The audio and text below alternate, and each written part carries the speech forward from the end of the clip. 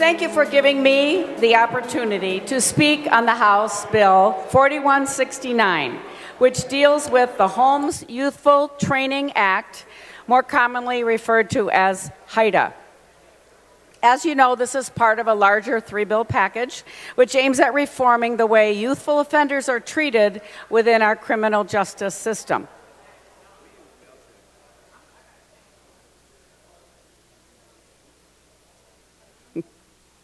Thank you. Currently, under HYTA, if the underlying charge is an offense punishable by imprisonment for a maximum term of more than a year, one of the options a court has is to send the trainee to prison for up to 3 years.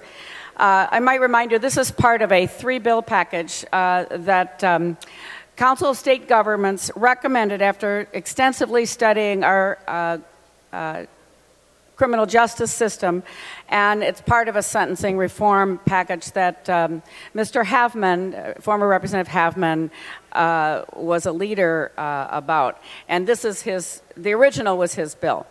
My bill would reduce the maximum time to 2 years from 3.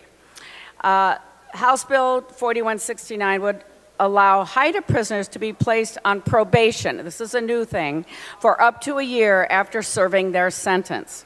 And it's important because research indicates that offenders who at least spend some time under community supervision do much better than those who simply max out and are released into the community without any supervision or help. It would also exclude certain low-end, non-assaultive crimes from the HYTA prison option.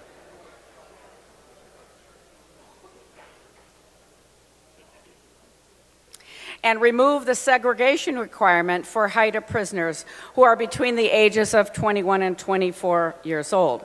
This is the new age bracket that's been added to HYTA under Rep. Santana's bill.